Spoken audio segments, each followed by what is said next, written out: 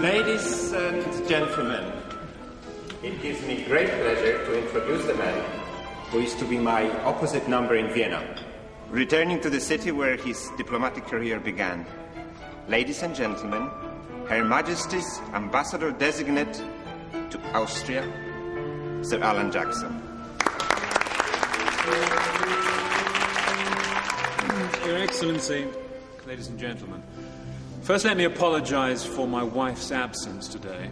Alas, she has fallen victim to Norwegian flu, demonstrating that after more than 1,000 years, the Vikings can still lay us low. However, I am happy to say, indeed, I am proud to say, that her place has been taken by my daughter, Natasha.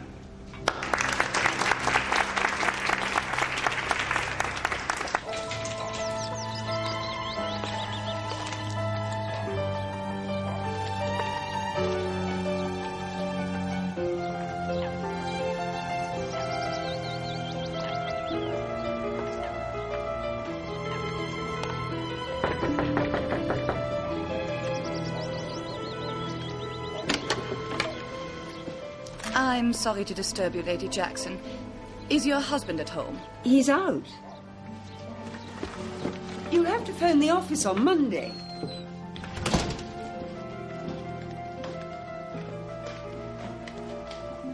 No. I will talk to you instead. Not that you will like what I have to say.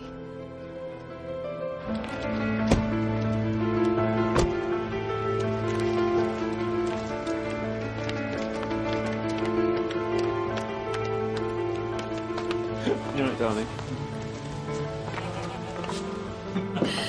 Those two were terrible. Yeah, I was rather jealous of them when they started chatting you up.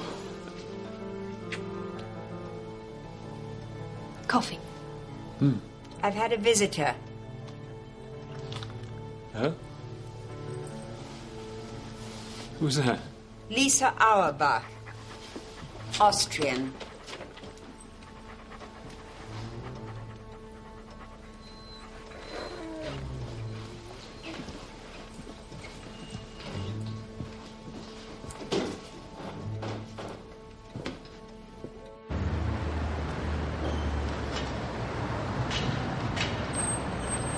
This'll do, Dad. Drops off here. But Hatchley Street's round the back somewhere. I said I'd meet the other two here.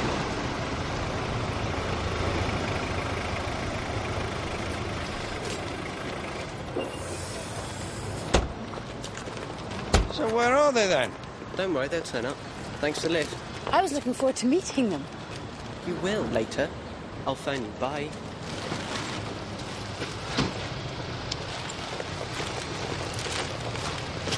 Smell a rat. Do you smell a rat? Small one, maybe. Anxious to get rid of us, certainly. Matt said it's around James, we haven't seen the flat, met his landlord, or the people he's sharing with. I think we're about to. Excuse me. Are you looking for Matt Kavanagh? Yeah. Who are you? We're his parents. Tell him we met, would you? Bye. Bye.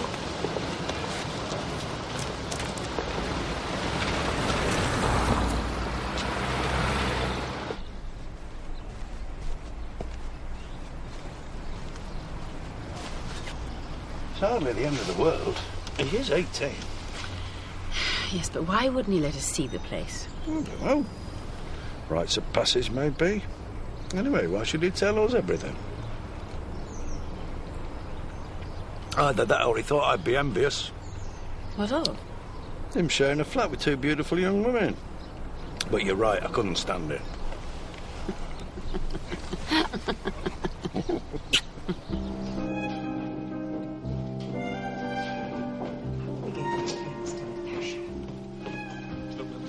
Later. Just when things were going so well, the ghosts begin to walk. Where are you going? I need a change of scenery. I'm meeting some friends. You okay? We're fine. Drive carefully.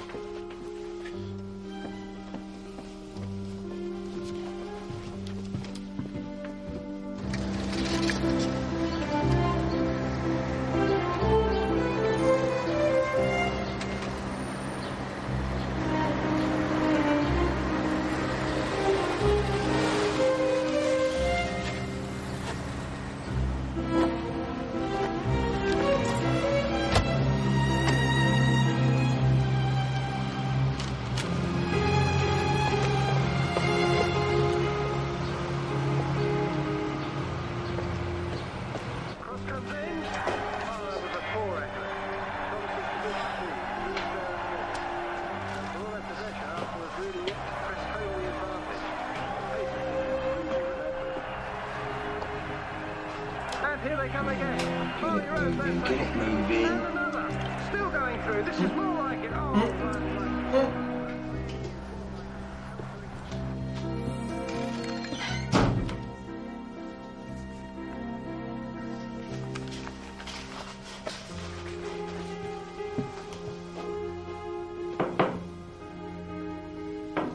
And now Arsenal stretch. That's a lovely ball to Gillespie. Sit, my son. Stop that ball. Great save. God. No, God. And there is the half-time whistle. Newcastle have equalised at the last kick of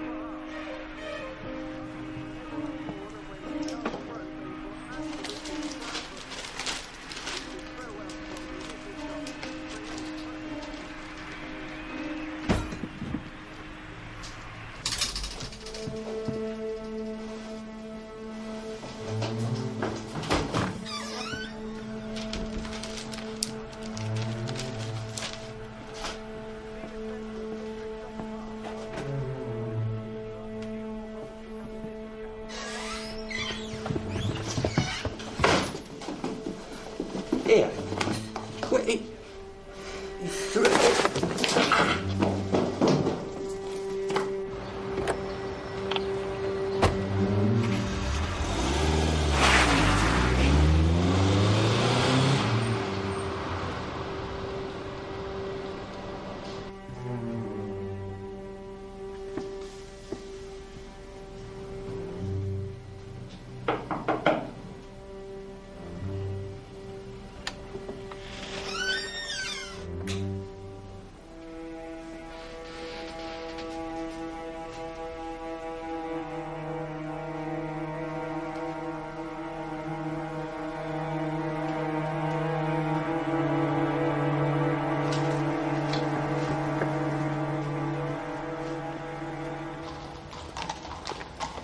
Morning.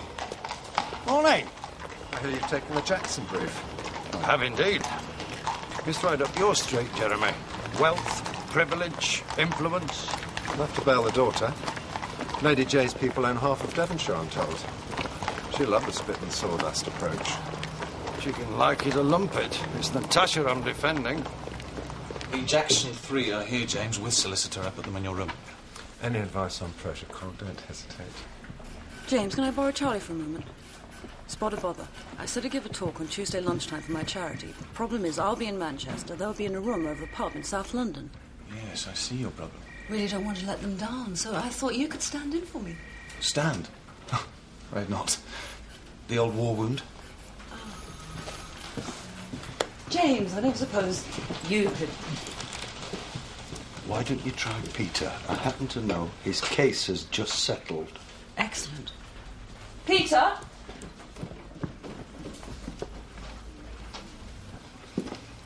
Kavanagh, Sir Alan Jackson, Lady Margaret, and this is Natasha.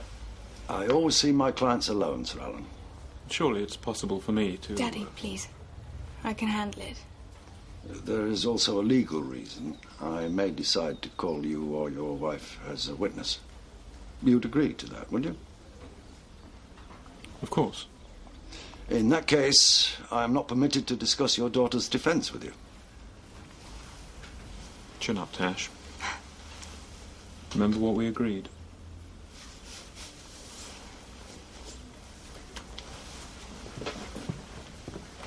We'll be just outside. What did you agree? That if I tell the truth, nothing awful will happen to me. Good. Our judge is very impressed by people who tell the truth. You mean there are those who aren't?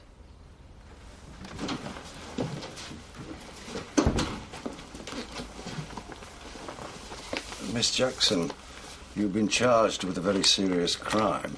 The circumstantial evidence against you is impressive. What about the man in room 4? Markovich. He said he saw a male figure leave the hotel by a fire escape. Unfortunately, the police found his statement rather vague. You on the other hand, were clearly identified by another witness, Mr. Pike. Now, the prosecution will try to establish a motive for you to have killed Lisa Auerbach. Is there one? Of course not. So you were never met before the night of the murder? I didn't meet her then. Not to speak to, anyway. She was dead. She told your mother she was a journalist wanting to interview you. What about? I'm not really sure. Daughter of new British ambassador moving to Austria. How does it feel, that kind of thing? So Lisa and your mother agreed a time for you to go round to the hotel. 8:30. And you went up to the room, you knocked on the door. Twice, I think. No answer. So you tried the handle. Why? I don't know. I had a weird feeling. I can't really explain it. Like I knew something was wrong. Why did you pick up the table lamp? It was over her head, and I wanted to see if she was still alive. It was a mess. Absolutely horrible. So you dropped the table lamp, turned and ran. Why didn't you call the police there and then? There was a phone in the room. Well, I was afraid. But why? You hadn't done anything. No, my father. I didn't want to involve him. New ambassador just knighted. Surely you can understand that. Come on, Miss Jackson. There's a dead body in front of you. First one you've ever seen. Brains all over the carpet. The first thing you think about is your father. And what's wrong with that? I didn't kill her, Mr. Kavanagh. If you don't believe that, what chance have I got? Good-looking woman, Natasha. Always helps. She needs something, Charlie. All she's got at the moment is a witness who thinks he saw a man leaving the hotel by a fire escape. And heard voices in the room next door, don't forget. It's not enough. We'll have to play it for all it's worth. Let's just hope her father doesn't try and coach her through it. You heard what he said on the way out. Remember what we agreed. Keep your pecker up. Think positive. It'll be all right on the night. There you go, sir. Yeah. Journalist comes all the way from Austria, turns up on the doorstep, no introduction, no phone call first, no letter. Bad manners, that's all. And wants to interview the daughter, who's not even going to Vienna. She's going to Kiel University. And why not the mother? Why not the father? You did notice, James, that Natasha has certain charms that her parents do not possess. Well, they certainly worked on you. They even work on her father. Number 18. They're close. Too close. Always touchy. What do we know about the victim? Lisa Auerbach.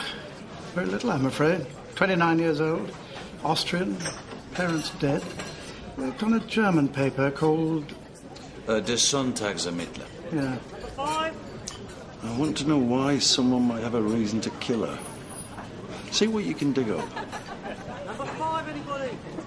When Helen found herself so suddenly unavailable, she persuaded me, not that I needed a great deal of persuading, to talk to you for a few minutes on a subject of great relevance to your foundation. Epilepsy, however, seems to me to present a particular problem, namely the law as it applies to discrimination in the workplace.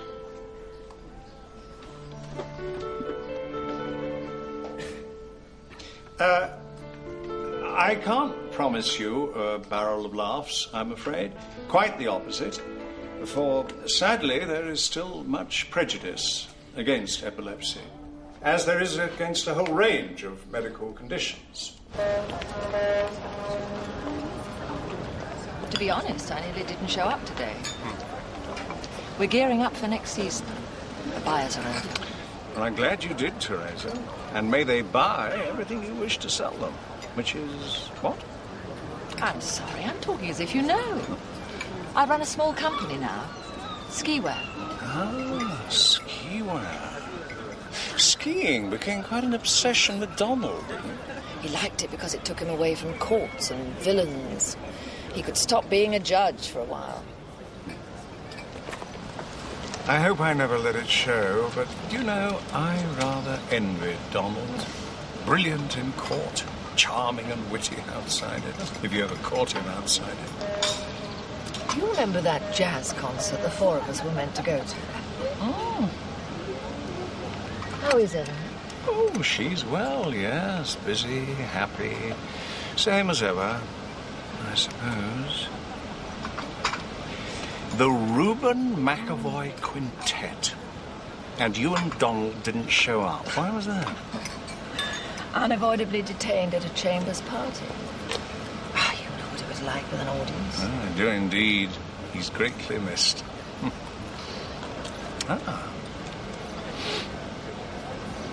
Isn't it marvellous when you meet someone again after so many years and carry on as though it were yesterday? That's how it was with Donald, and that's how it is with you.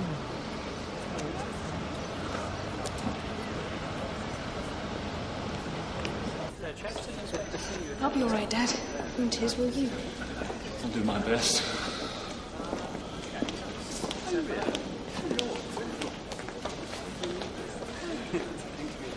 Remember, just answer the questions briefly. Okay. Don't worry. Only that's how they trip you up, getting you to talk.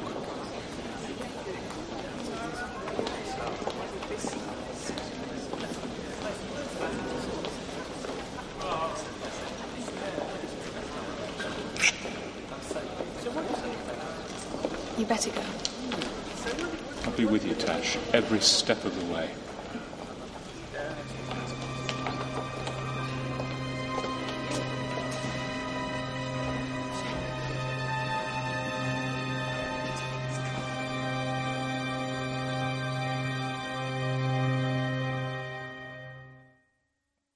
Sergeant Cobbold, we've heard Dr. Graham say that Lisa Auerbach was killed by a single blow to the back of the skull sometime during the evening of May the 3rd.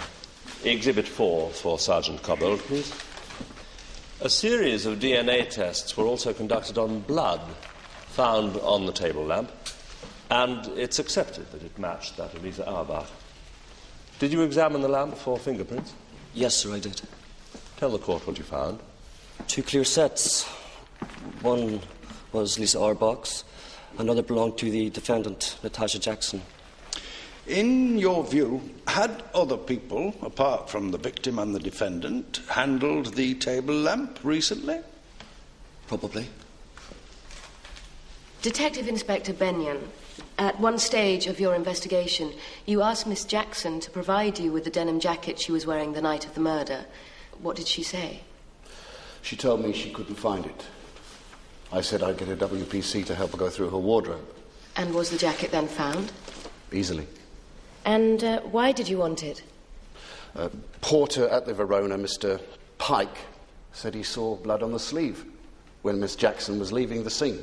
And the jacket you found, what state was that in? Clean. Worn? Creased? Stained? None of those things.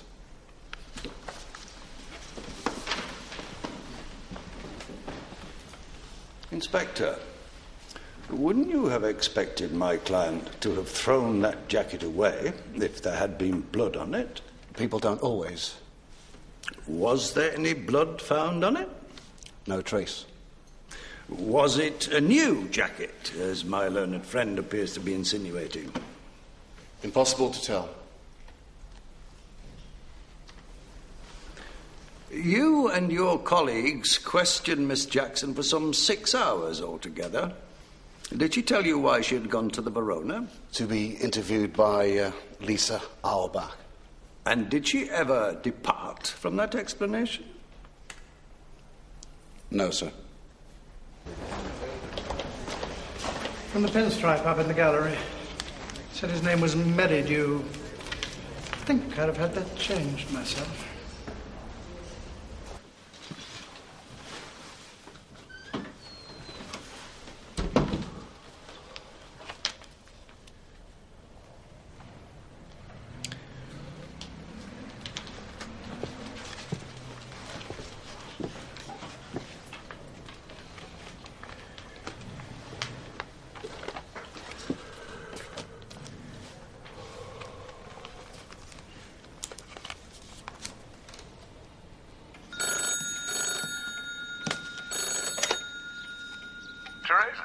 Speaking. Teresa, it's Peter Foxcott. Who? Peter Foxcott? Oh, Peter. I'm sorry. Hello. Guess who's playing at last charrette? Thursday night. It can only be the dreaded Reuben McAvoy quintet. They were ancient then. This must be their grandchildren. Why don't we go and find out? They do an adequate supper there, I'm told. Would Eleanor come? No, she's not one for live music these days. So, what do you say? I'd love to. Jolly good.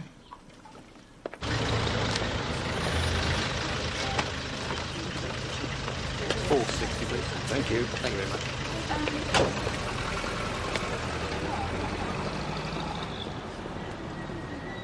Allow me to take a bag, sir. Thank you. Kavanagh!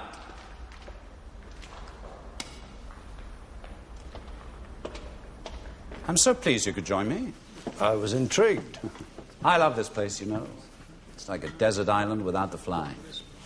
Your bolt hole's a Nicholson sloop, I gather. You've been looking into me. Gazing, Mr. Kavanagh, crystal ball fashion. See what the future holds. You didn't see a gin and tonic there by any chance? Antonio, gin and tonic for Mr. Kavanagh, usual for me. Desert island, but handy for the office, I imagine. Whitehall? Approximately. Gentlemen. A friend? Acquaintance. MP for somewhere or other. Ah, yes. I seem to recall you defended him a few years back on a somewhat exotic charge. Got him off, if memory serves. Unfortunately. Since when he's gone from strength to strength. No doubt deluding himself he has a part to play in ruling the world. You'd think they'd have learned by now, wouldn't you? That somewhere between Parliament and God are the real keepers of the keys. Guardian angels? It's rather more Greek than that. It's a pity they didn't do Greek at Bolton Grammar School. Still, Frichimas kathimeran hodom biu poriusathai. Meaning? One must travel life's path each and every day. What's the Greek for when in doubt, state the obvious? Cheers. Question for you, Mr. Kavanagh. When did the world ever stop turning because of a war here, famine there? All those emotive things that get in the way. Precisely. These crises don't rock the boat because we play out our battles in miniature, on a chessboard, with ambassadors as pieces. Well, pawns, really. Distressing language, German, don't you think? A perpetual state of hawk and spit. But we both know a man who speaks it like an Austrian. An ambassador with a daughter in the dock for murder is not good, Mr. Kavanagh. But I like the way you're handling her defense. Blindingly obvious she didn't do it, of course. Some yob just walked in off the street, smashed the poor girl's skull and ran away. Your witness, the man who saw him, I feel sure he won't let you down. It was like wrestling treacle. Grab it and it moves. Health service is full of men like that. And women, too, I have to say. Jim, should I have brought some flowers or something? What, for Matt? No, for the girls. Peace offering. Never at war, were we? Only in your head. Well, it's taken such a long time for them to invite us round.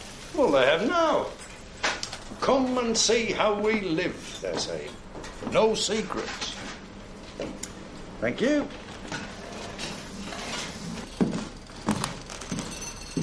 You made a very nice job of this place. I'm impressed. Any good at plumbing, Jim? That's the next job. Well, shouldn't the landlord be doing that? That's a good thing about our landlord. He said if we did it, then he'd pay us the going rate. Quite right, too.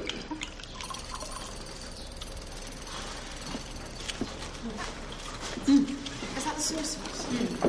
Anyone want sweet and sour sauce? What's the I think it's pork balls.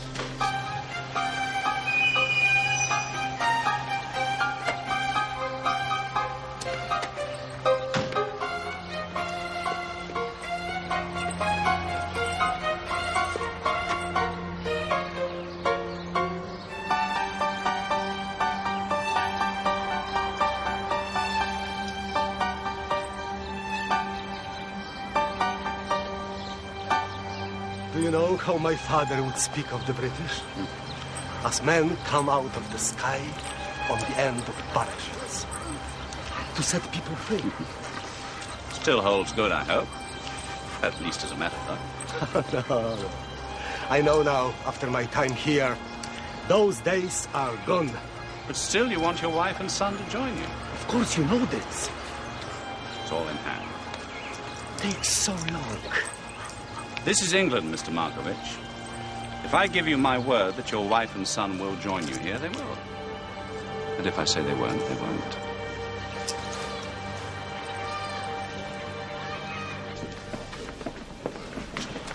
Anything on Lisa Auerbach, yeah? Been a private investigator on it for weeks in Vienna. Well, couldn't the Austrian embassy help? They mean well, but they've not come up with anything. Listen. Sounds daft, but don't ring me at home about anything to do with this case. The court will now stand. Problem? Precaution. So, when you heard this thud from upstairs, Mr. Pike, what did you do? I thought I'd better investigate. And just as I put one foot on the stairs, this young woman comes hurtling down them. What time would this be? 8:45, sir. Can you describe her? Dark hair, blue denim jacket, jeans. Do you see her in court? Natasha Jackson. What happened next, Mr. Pike? We both kind of stopped. Then I saw blood on her left sleeve. She saw me see it, kind of thing. Then she shoved me in the chest and ran out of the building. And, did you go after her? Well, best I could, sir. But she was too quick for me. I got a registration number, though. The blood on the sleeve, Mr. Pike. You say it was there. The police couldn't find it. Are you saying they've got it wrong? Yes. I know what I saw. What time did you start work that evening? 8 p.m, sir. And you heard the thud upstairs at 8:45. How can you pinpoint the time so accurately? There was a football match on telly, sir. Newcastle v Arsenal. Ref had just blown for half-time. So you'd been watching this match? Where? In the porter's room, just off reception. When you're in that room, how do you keep an eye on reception? Sounds a bit Eve Robinson, I know, but we have a mirror rigged up. You can see the desk. Foolproof, is it? Works every time? Yes, sir. So during the match, no one came to reception, to the best of your knowledge? No one came, full stop, sir. Except Miss Jackson, of course. Not even Miss Jackson. Then how do you account for her presence in the hotel? She must already have been there when I came on duty, sir. That's quite an assumption, Mr. Pike. This football match, good game, was it? Very. Who won? We did. I mean, the Gunners did. 3-1. It sounds like you're a big fan. Since I was a kid. It's like a life sentence. Wasn't there a goal just before half-time? Yes. How do you know? What do you mean, how do I know? I was watching the... Well, touching though the mutual enthusiasm of my learned friend and the witness for the Gunners may be, I fail to see how it helps the jury. I think my learned friend knows only too well, my lord.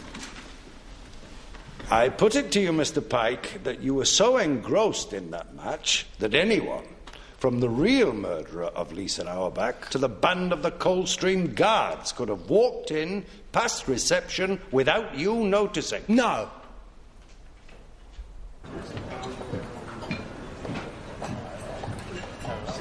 Excellent, Mr. Kavanagh. Thoroughly enjoyed your performance. It's not meant to be a cabaret. Presumably you know Charles Beaufort. Parentage, schooling, size of his bank balance, that kind of thing. I also know the Jackson solicitor, Richard Dinover. He's been badgering the Austrian embassy for information. Should have come to me. I'd have been happy to help. Then tell me about this German newspaper Lisa Auerbach worked for. Yes. Der Sonntagsvermittler. Oh, absolute rag, no doubt about it. Scandal sheet. Anything else I can help you with, Mr. Kavanagh? Like what? Information, of course. What did you think I meant? Tell me, how far would you go to keep Sir Alan Jackson squeaky clean? I mean, if his daughter is found guilty of murder. You speak as if I care about the individuals in this case. I don't. My only concern is to keep madmen in their asylums, nuclear weapons in their silos, armies in their barracks. You mean that if she's found guilty, World War III will break out? I'll attribute your flippancy to youth, Mr. Burford. I'm talking about our international standing, which to some still matters a great deal. And God forbid that a trivial murder should get in the way. Before you expand on that, Mr. Kavanagh, do remember that you and I are in the same camp. Except that he's still his own man and you're clearly someone else's. Oh, yes. I was forgetting his millstone grit principles. After all, look who you married. Look how much money you earn. A real man of the people, if ever I saw one. Still, Avgolemeno kai karpoi. More Greek wisdom? No, it's on the menu. Rather fancy the look of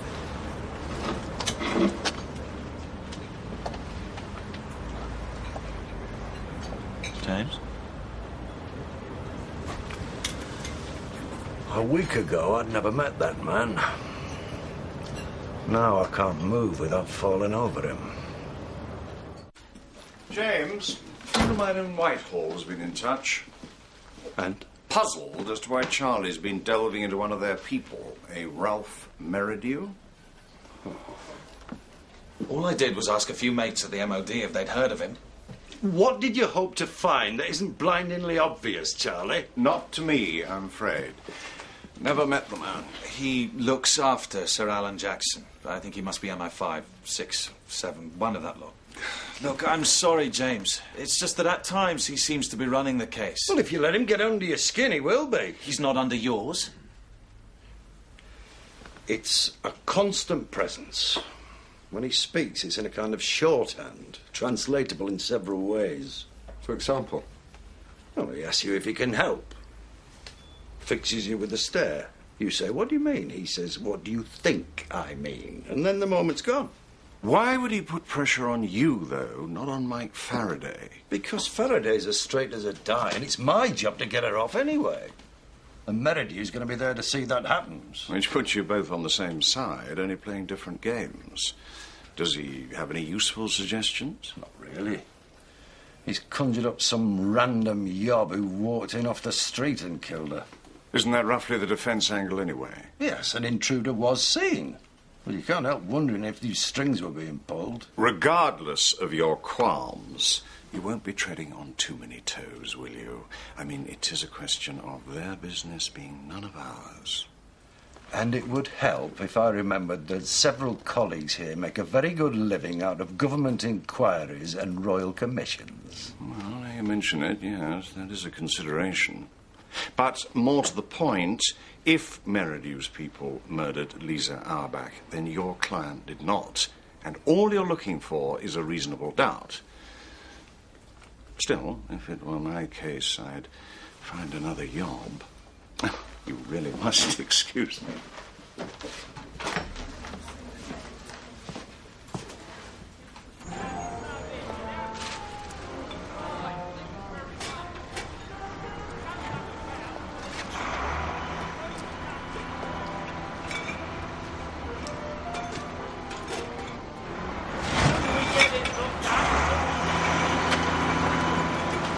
Good evening, sir. You booked? Yes, I have. Well, anywhere you like, sir.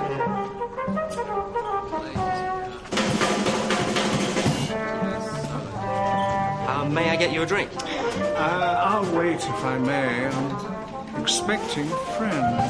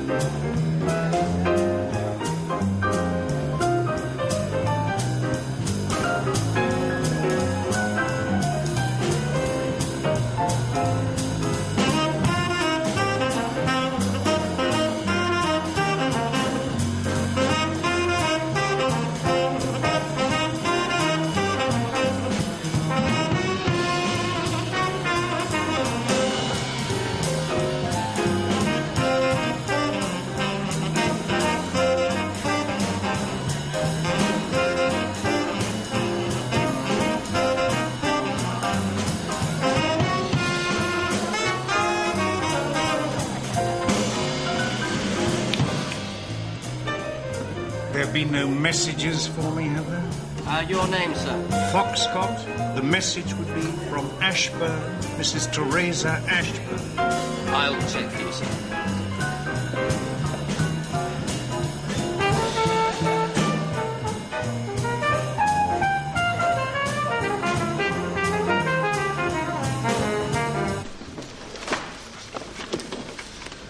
Shouldn't one of us have a few words with Natasha and humanise her for the sake of the jury?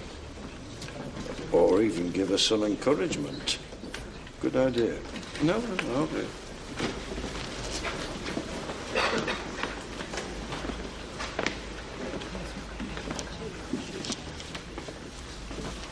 You're doing very well, Miss Jackson. Thank you. Well, things could get tougher from now on. Faraday knows his stuff. There's nothing you'd like to tell me, is there, before I call you? Nothing in your story you'd like to change? I've told you the truth, Mr. Kavanagh. Would you tell the court how you come to be in London?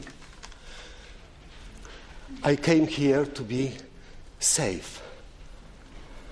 Safe from what, Mr. Markovich? I came here for asylum after the Bosnian War. I was an informer to the United Nations. Many Serbs will never forgive me. And where were you staying on the night of May the 3rd? Verona Hotel, Queensway. Tell the court what you heard at around 8 o'clock. From the room next door, I heard two voices, a man and a woman, arguing. Very quickly they went from peace to anger, and then gasp and nothing. Did you hear what was said? Not clearly. I didn't understand, and it was not my business anyway. Go on. Then I heard the door slam, footsteps down the landing, the fire escape, and from my window I saw a man run down the iron stairs. He was in a hurry?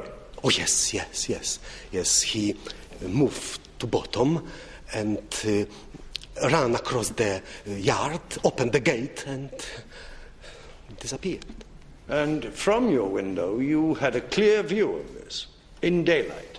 His back, yes.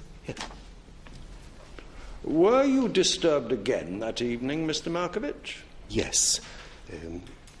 A little later, I heard someone at Miss Auerbach's door. There was a sound of something being dropped, perhaps, and then silent. This man you saw, how old was he? I couldn't say. An old man? A teenager? In between. Well, a young man, would you say? A middle-aged man? Young.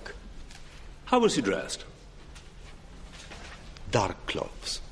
Smart? Casual? Working clothes? Leather jacket? Anorak? I do not remember. You don't recall his clothes, and yet you feel perfectly able to guess at his age. He must be young. He moved quickly. Well, that's quite an assumption. You're sure this was a man? Sorry? You're sure this was a man? Of course. I can tell man from a woman. Yes. Yeah. The argument you heard, a man's voice and a woman's voice, perhaps you can distinguish just one or two words. I couldn't hear clearly. It wasn't clear. Clear enough to distinguish a man and a woman. Even so, my English is not good. I think your English is perfectly splendid. Maybe now, then it was not. You asked me what I saw?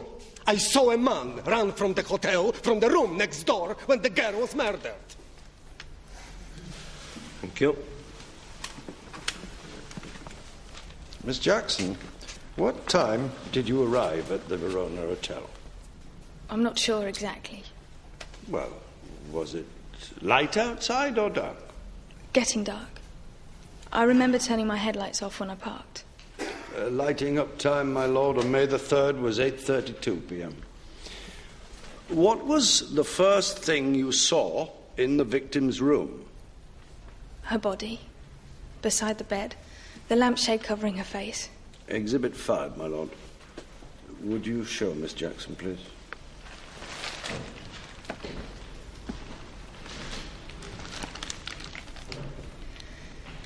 Yes, that's the one. I moved it to look at her face, to see if she was still alive. She wasn't. But there was no light on in the room. How could you see her? Well, it was still dusk, and there was a street light shining in. So the curtains were open? Yes, half open.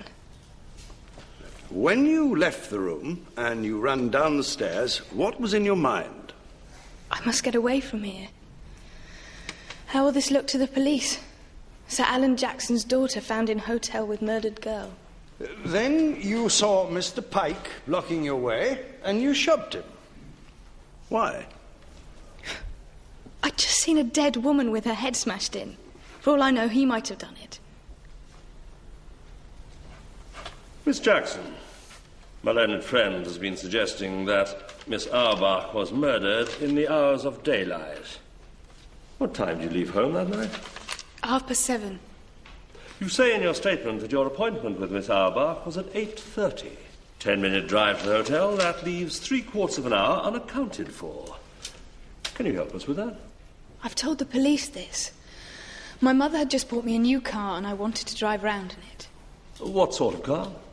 An Alpha Spider. I'm not sure that the make of car has any relevance, Mr. Faraday, in which case we needn't trouble the jury with it. Quite so, my lord. No matter for the make of car, Miss Jackson.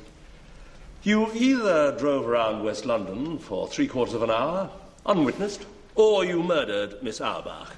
Which was it? I drove. But you did go to the Verona. Eventually, yes.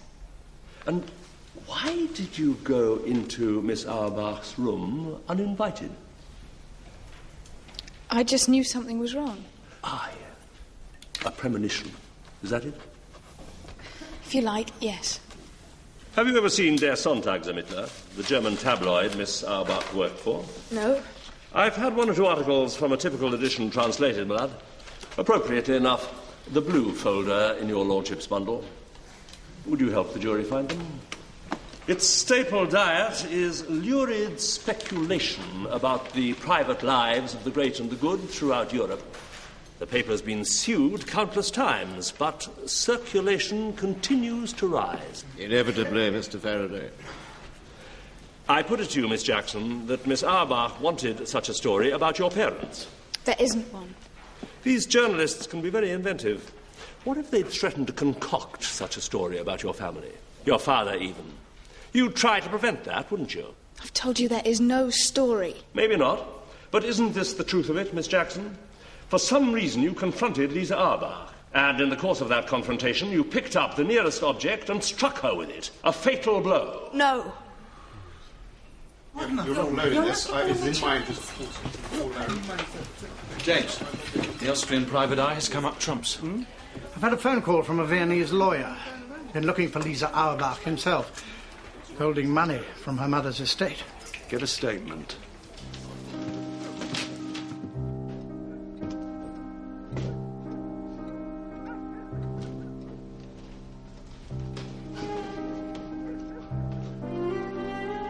Early night. Good night, darling.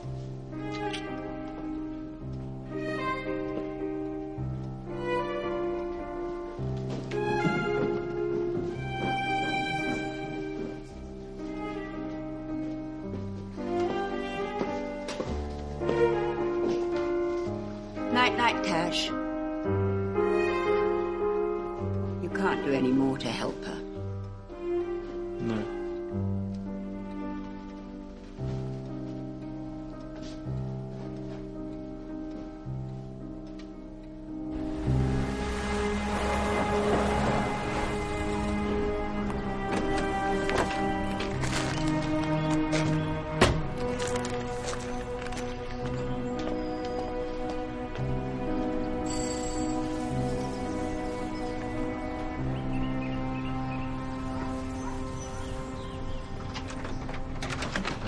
James, I'm sorry.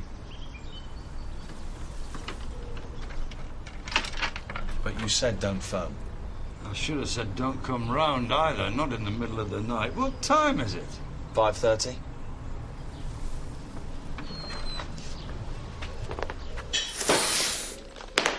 It's the Austrian lawyer's statement, Dr. Weitweiler. If you're calling Jackson today, you need to read it. It seems that Lisa Auerbach was rather more than a journalist. You wanted to talk to us, Mr. Kavanagh. Not you, Natasha. I need to know what you intend to do. I intend to discuss the defence with my client. I have no intention of covering up your indiscretions in a court of law. I see. You anticipate problems. I have been forced to defend your daughter with half the truth. I understand your feelings, Mr. Kavanagh, but the point is surely, where do we go from here? When exactly did you discover that Lisa Auerbach was your illegitimate daughter? How did you get onto this? A Viennese lawyer who not only represented Lisa's mother, he became a trusted friend. Lisa came to see my wife the day of the murder. That's the first I knew of her, I swear it. Why keep her a secret since then? I advised it, Mr. Kavanagh. At least until we talked it over with someone at the Foreign Office. They put us on to Ralph Merridew. I see. Miss Jackson, follow me. I want my father to come. What for? So far, he's done you nothing but harm.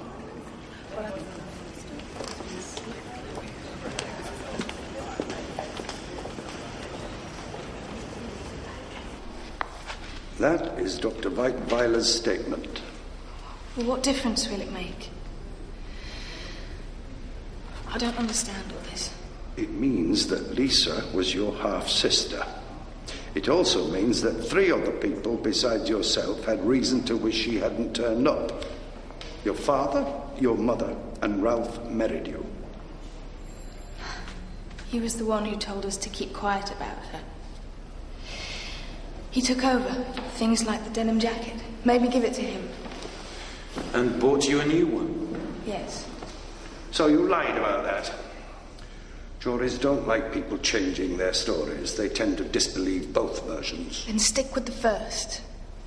Miss Jackson, this is some sort of guessing game. This is a serious attempt to reach the truth and use it in your favour. Now, if you're not happy with that, I suggest you find yourself another counsel. She wants you. Then she better tell me what really happened and make me believe it. The one person who could clear this whole thing up for us is Merridew. Why don't you call him, James? And have him deny everything in Greek. Oh, come on, you could have him for breakfast. He sat there in court, day in, day out, watching you, me, Mike Faraday, his people play out his scenario. Put him on the stand, James, and have his guts. Get this into your head once and for all, Charlie. Merridew lies for a living.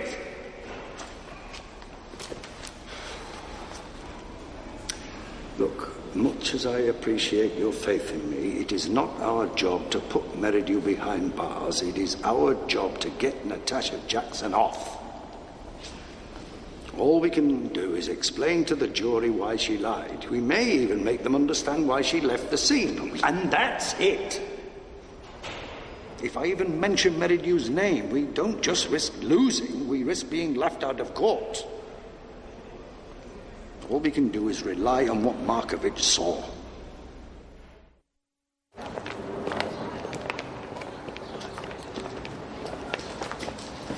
Can I help you? Thank you, no. It's Peter Foxcott I'm after. You don't remember me, do you, Mr. Kavanagh? I'm Donald Ashburn's wife. Teresa. But of course you are. Charlie, just give us a second, will you? Would you like to wait inside? No, I can't stop. I'd be grateful if you could picture this.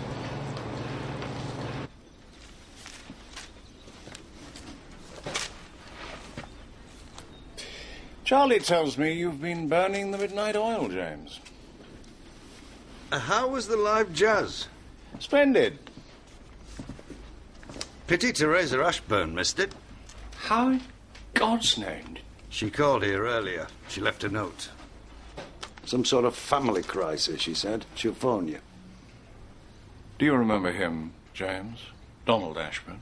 Yeah, I didn't find him an easy man. Eleanor didn't take to him either.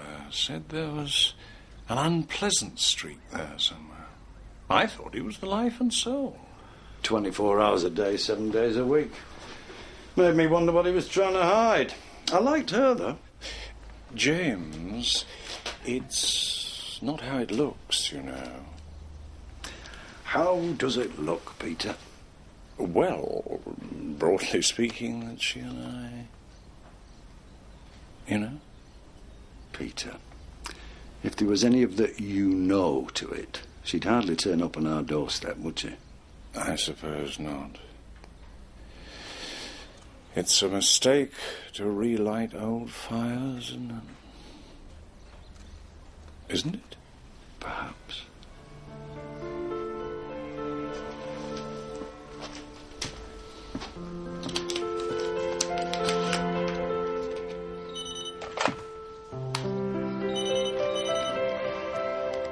Hello. Hello? Hello?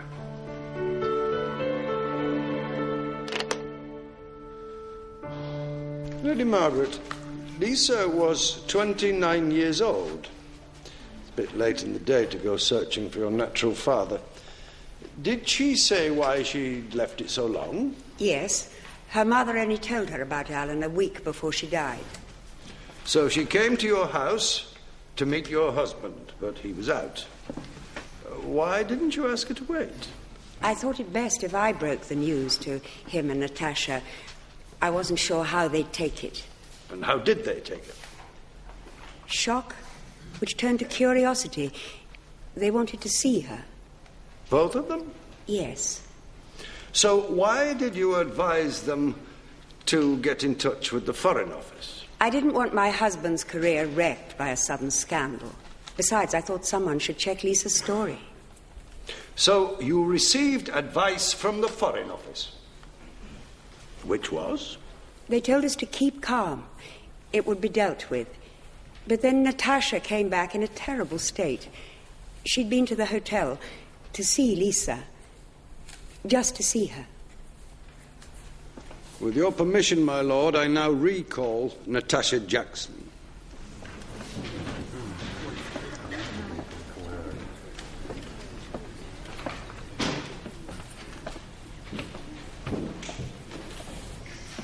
You are still under oath, Miss Jackson. Do you understand that? I do, my lord. Miss Jackson, why didn't you tell the court earlier who Lisa Auerbach really was? I was protecting my father. From what, exactly? If the press had found out he'd had an illegitimate daughter, they'd have made life hell for him, probably wrecked his career. So you made a conscious decision not so much to lie about as to keep quiet about the family connection. Is that right? That was the advice we were given. At the Verona Hotel, Mr. Pike says he saw you coming down the stairs with blood on the sleeve of your denim jacket. Was there blood on it? Yes. And did you later buy a new one? I didn't. A new one was bought for me. You were happy with that? Yes. It was only an accident that I was there. I see. Miss Jackson, who would you say was more anxious to keep Miss Auerbach's identity a secret? You or your father's advisors? Them. I was worried about Lisa being dead. They were more worried about who she was. In your view, would these advisors have preferred Lisa never to have had the chance to speak? I'm certain of it. Blood. So, having been charged with murder, you kept quiet about the true identity of Lisa Auerbach for the sake of your father's career. Am I right? Yes. I was told I'd get bail, and on the evidence, the court would never find me guilty. And you believed this? Well, my father did. My mother did. Why shouldn't I? I hadn't done it. On the night of the murder, you told your parents you were meeting friends. Was that the truth or a lie? It wasn't the truth. Why the evasiveness, Miss Jackson? Do you suppose it makes a lie more palatable? Very well, then, yes, it was a lie. You said there'd been no blood on the sleeve of the denim jacket. Truth or a lie? A lie. You said you hadn't replaced the denim jacket. Truth or a lie? I didn't. Mr. Merridew did. Who? One of my father's advisors. Mr. Kavanagh, are we going to hear from this Mr. Merridew in the fullness of time? I have no plans to call him, my lord. It's just that he and his shadowy colleagues have been alluded to so often, I'm beginning to think of them as old friends. How would you describe the relationship between you and your father? What do you mean? Close? Distant? Easygoing? Tense? Close. And how do you address him? What? Father? Dad? Daddy? All those. Sometimes by his Christian name. How often do you stand in for your mother at official engagements? Whenever I'm asked. Have you ever been mistaken for her at one of these engagements? For your father's wife, I mean? Once or twice, yes. Does that bother you? Not at all. What about at home? Do you stand in for your mother there sometimes? Doesn't every daughter? That may or may not be the case. It's you I want to know about. You're making too much of this. My father and I get on very well. Is that a crime? Just answer the question, Miss Jackson. Yes, I take my mother's place at home sometimes, when she's ill, which she often seems to be. He confides in me. We talk over problems. And you give him advice, comfort, encouragement, whatever's needed. Yes. It's a rather special relationship, then. My father's a special man. And a rival for his attentions might not be welcomed. What are you trying to say? That I've been having an incestuous relationship with my father? I merely suggested that you enjoyed having your father all to yourself. And then a half-sister turns up. Are you saying I was jealous of her? Were you? No. You're saying I killed her. I've had enough. You all do it. You, Kavanagh, my parents. Perhaps, like me, all they want is to hear the truth. I just wanted to see her. Everything I did, all the lies I told, wasn't for me, it was for other people. All I wanted was to see her. Members of the jury, have you reached a verdict on which you are all agreed? We have. Do you find the defendant, Natasha Elizabeth Jackson, guilty or not guilty on the charge of murder? Guilty.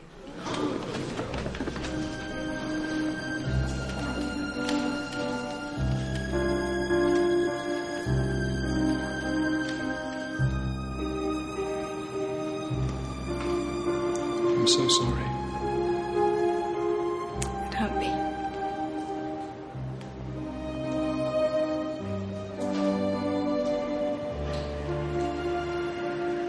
How long will I get? It's very hard to say. The sentence has to be life. You could serve 15 years.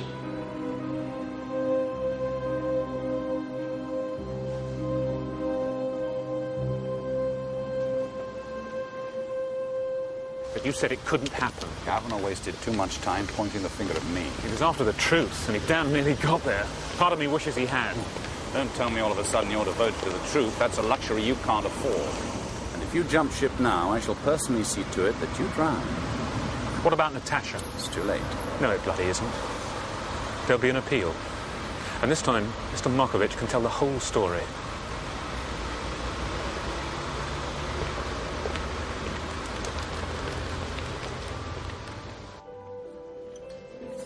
Thank you for the note.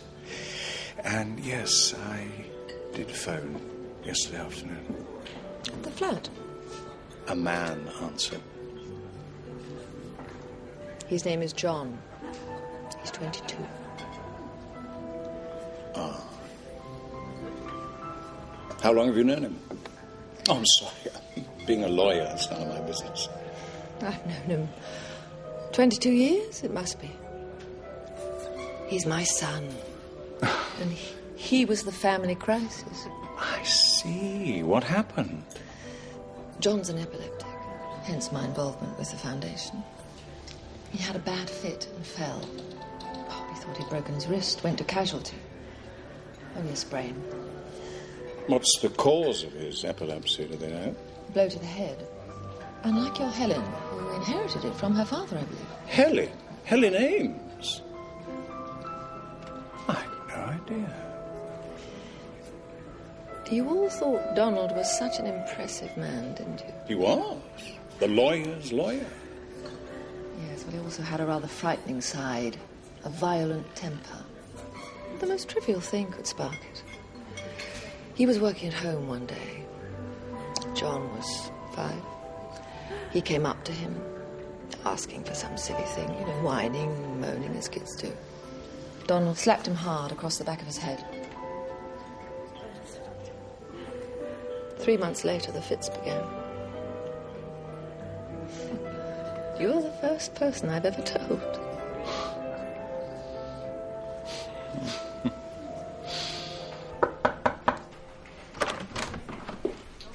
Helen, come in. I never thanked you properly for standing in for me the other day, so thank you. Helen, about the epilepsy thing. Yes, Peter. I understand that you, yourself, suffer from it. Peter, I never suffer from or about anything. No, of course not. No, I mean that you have turns. Fits. Yes, I do occasionally. Might have been wise to tell us, safety and all that. I really think of it as no one else's business but my own. Teresa Ashburn wondered if you'd mind speaking to her son about coping with it. Well, I can only tell him what my father told me. Julius Caesar had it, Alexander the Great had it, Dostoevsky had it, and now you've got it. Yes, I see. That would explain your... Arrogance? No. Confidence, Helen. Confidence.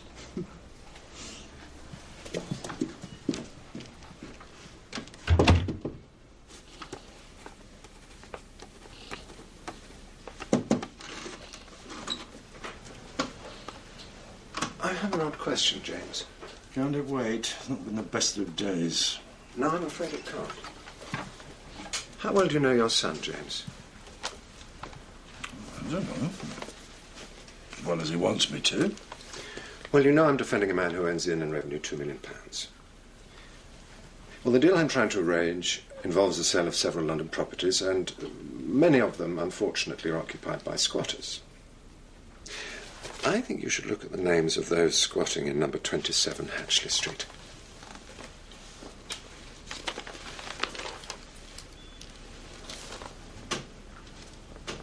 Out. No way. You heard me. This is someone else's property. He wants it back. He's been happy letting us live here until now, under licence. I gather from that you know your rights. Do you also know his? What will you do when the bailiffs arrive? Barricade yourselves in? Sit on the roof? If necessary, yes. This whole row has been empty for 2 years. Do you know why?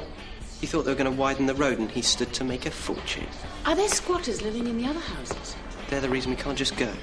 Well, what do you owe them? We're the ones who set them up here.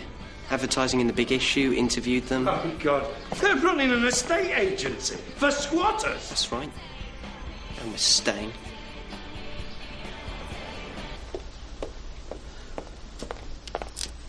Come on, Jim. You know you secretly admire him for it. So what?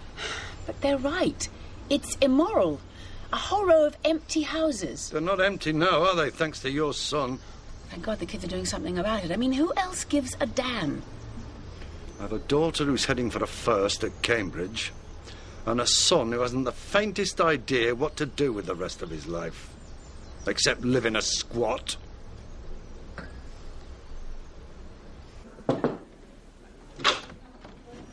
Sir Alan Jackson is here with Dinover about the appeal. Wheel him in. Your reservations are understandable, Mr. Kavanagh. You see it as another Meridew ploy, no doubt. Well, isn't it? We've had 2 versions of the truth so far. You may be pleased to hear I've parted company with Mr. Meridew. Markovich's statement. Take another look. Markovich was at the hotel, all right, and he did see a man. Not a young man, though. Merridew told him to say that. An older man, then? You? Yes. Why?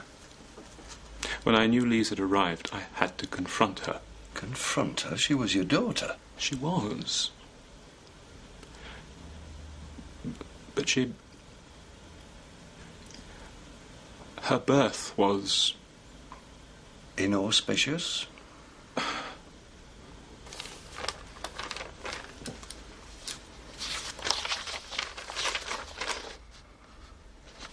Lise Auerbach, born Vienna, 1967. Mother Frieda, born...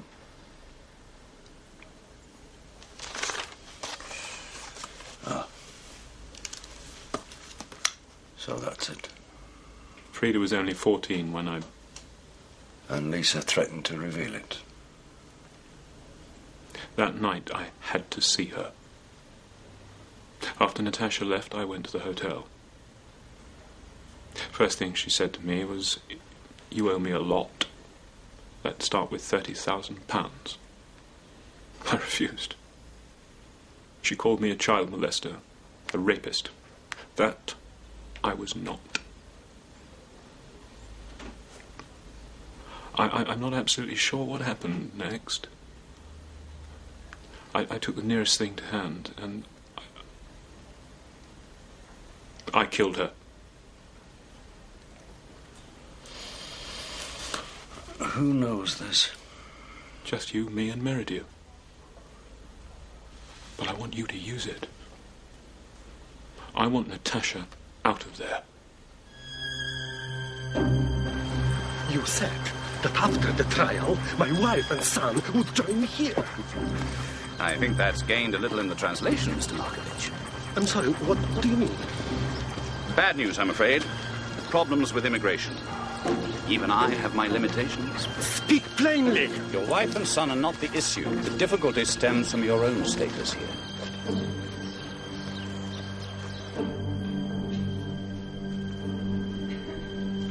Sir Alan, you ask us to believe that you went to Lisa's hotel with every chance that as a public figure you'd be recognized. Yes. And then you let your other daughter stand trial for the crime she did not commit, but you did. Yes. But you can't give us one piece of evidence that you were ever there. Did Mr. Pike see you? No. Did you leave fingerprints on the lamp? No. Perhaps you can show us the clothes you were wearing that evening. Or have they been replaced? No. So we have to take your word for it, do we, that you killed a young woman who merely said she was your daughter? Yes. Nothing further, my lad? I think we'll leave it there, Mr. Kavanagh. This afternoon we shall hear from... Mr. Markovich, my lord. All rise. Mr. Kavanagh, did I hear correctly? Mr. Markovich takes the stand this afternoon? Yes, we think, after all, that he may have recognized the man on the fire escape. Bad luck seems to dog you in this case, doesn't it? Markovich went back to Sarajevo this morning, anxious to rejoin his wife and son.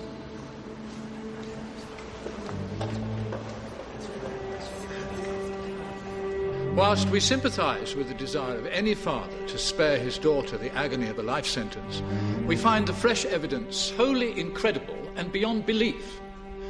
Accordingly, this appeal is dismissed.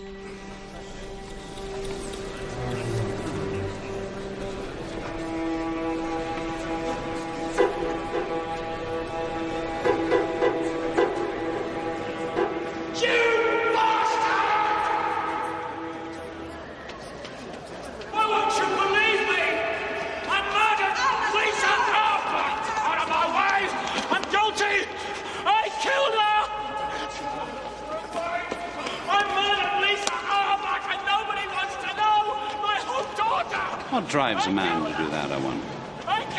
Tell the truth, you mean? You sound as if you believed him. The lordships didn't. We both know he's guilty. What price truth, eh? Fascinating commodity. You see it as an end in itself, I see it as a tool of trade. If you hadn't been so curious about Lisa Auerbach, you and I might have got Natasha off. If you hadn't dispatched my witness, I could have got her off here. No, forgive me, but you're missing the implications. Impregnating a child prostitute is one thing. Killing the bastard offspring is quite another. Not British, you mean? Oh, well. Spilled milk and all that. Spilled milk? The man's lost both his daughters, for God's sake. He let the side down. He was selected to bat for Britain, not to drag us into the gutter. If people like you are running the show, we're there already. Up to your neck in it, you can't even smell it anymore. Nice working with you, Mr. Kavanagh. Get out of my sight.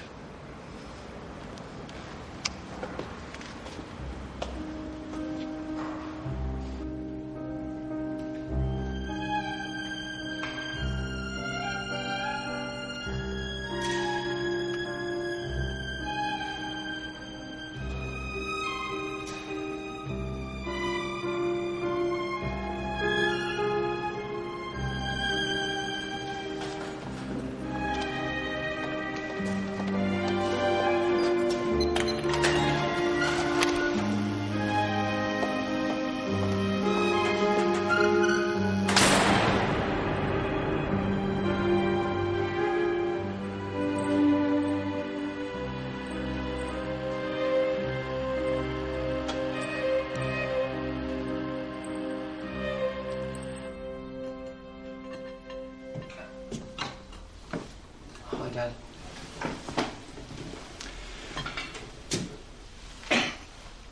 What's wrong?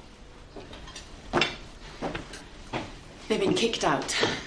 Bailiffs boarding up, belongings all over the street. The works. Still, the good news is that they'll be staying with us for a little while, just till they get back on their feet. Good. Good.